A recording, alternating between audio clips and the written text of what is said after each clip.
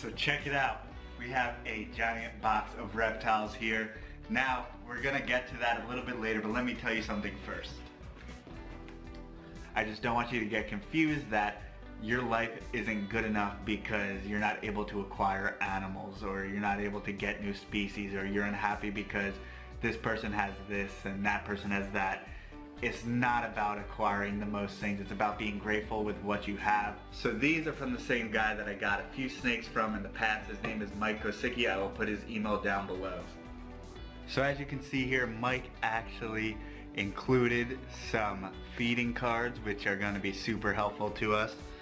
And it's something that I wish I could do more of, but quite frankly, just the amount of babies that we produce, I only keep track for the first couple weeks until the corns are getting ready and feeding, but it's definitely something that I'm interested in, and record keeping is something that is probably underrated and underappreciated when it comes to breeding snakes. Alright, so this is our first one, and you guys have seen Slowinskii corn snakes before because I already have a female, and Mike was nice enough to give me a male to go to the female.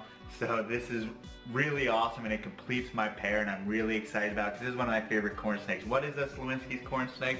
Well, they basically inhabit the border of Texas and Louisiana. They were thought at first to be a natural hybridization between the Emery's rat snake, or the Great Plains rat snake it's also called, and the corn snake.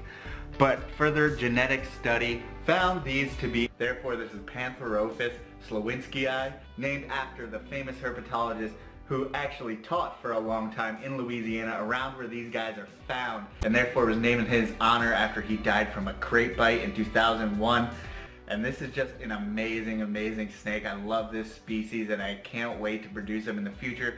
Obviously we've probably got 2 more years or so behind it, but just an awesome snake to work with, and I'm glad to have a male finally. And just like my female, this guy's also het silverleaf, which is an awesome mutation in these guys.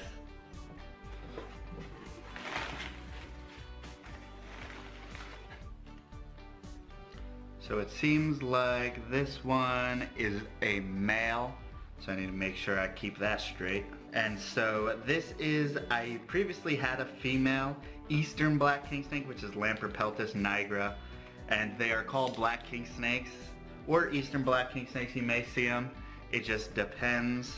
So you guys may know that I have a female Lampropeltis nigra, or the black king snake, or eastern black king snake. This is not a Mexican black king snake, it is different species that is from the US here, and they're very, very beautiful. So this one says male, let's see. And they aren't going to be completely black like you see Mexican black king snakes, but these individuals are very, very attractive and pretty close to it.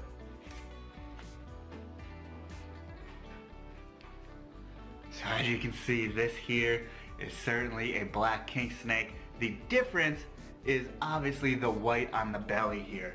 So this is the eastern black king. The Mexican black king snake actually has a black and purplish belly, but these guys are typically pretty solid black on the tops, but their sides as well as the belly pattern will show some white speckling, and on the belly pattern it's almost like a corn snake. The maze look to it, but what an amazing snake. I'm so excited. I've never even held an adult or seen one in person, so this is awesome. Now let's see what else we have. That is our one male.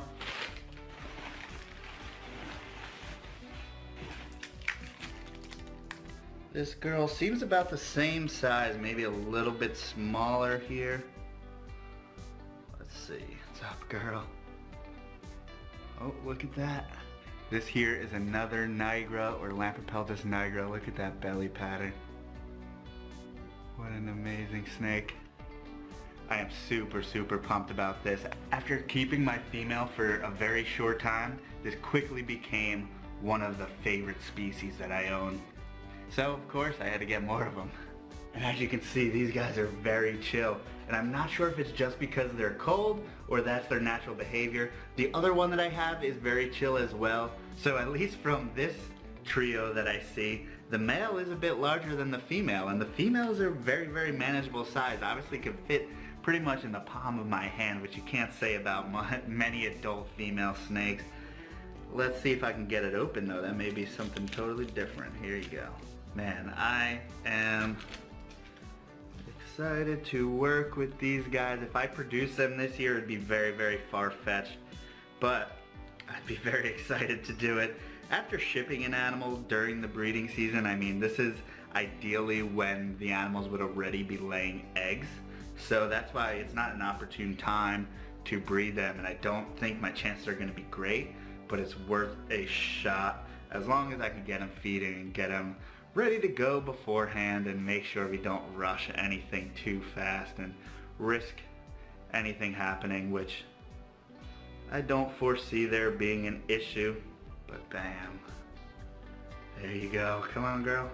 She's stuck in there. And there is our last female. What an amazing snake.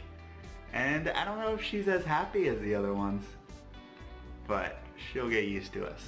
So much like the other ones, it does as well have this white belly, which to me I love the look of. I don't need my snake to be solid black, but this is close enough for me, that's for sure. So I want to talk about a little bit what's been on my mind as far as there are a lot of YouTubers, pet tubers, whatever they call themselves, whatever I call myself, I do not know, but you see us unboxing things, you see us acquiring new animals, you see us doing all these things with our animals, and yes, it is very fun and it's amazing, but keep in mind, getting an animal, acquiring a new animal, it doesn't make me any happier. It doesn't make anyone any happier. It's a momentary bliss. I'm excited to work with the animals and everything, but at the end of the day, these aren't anything to be collected. They're not really trading cards, stuff like that.